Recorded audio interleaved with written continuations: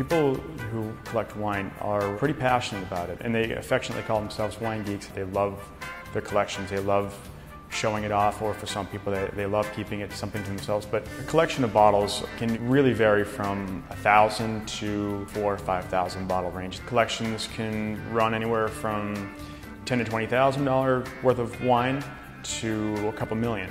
And so for some clients, it's a place to park their money. It's an alternative investment strategy. It's one of the few places that for every bottle that opens, your bottle becomes more valuable. Others are really, really bona fide wine drinkers, and they want to just consume it, and that's it. I started collecting wine probably 30 years ago.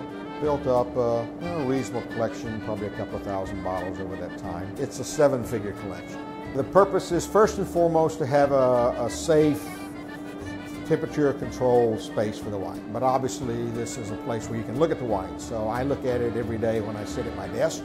I enjoy that. We'll do different kind of wine tastings. And as cool as it is in here with the 54-degree temperature, it never seems to be too cool to sit around and have a nice glass of wine. I've been collecting since the early 90s. We have our own wine that we produce, but I also collect wines from all over the world. The collection is a little over 1,200 bottles. As a buyer and as a seller, people like to know that the wines were stored in optimal conditions. It's never a good thing to spend a lot of money in a bottle of wine to find out later that it wasn't kept optimally and it's gone bad. Heat spikes and things like that are not good for the wine, so at least I know that my wines are stored at what I consider a perfect environment. So they're going to drink the way they're supposed to be when it's time.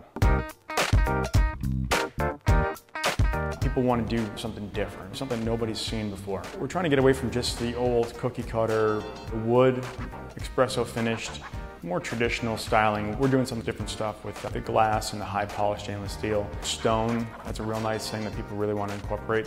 Acrylic is becoming a hot thing now. The typical wine room for the high net worth residential home is probably around 50 to 70,000. Every space is completely different. It all depends on how custom they want to get. It was an investment that I was determined to do regardless, because it's a big passion of mine, a big hobby. But I think it is interesting how in today's market, more and more people are looking for a wine cellar in a luxury home. It's almost become a requirement.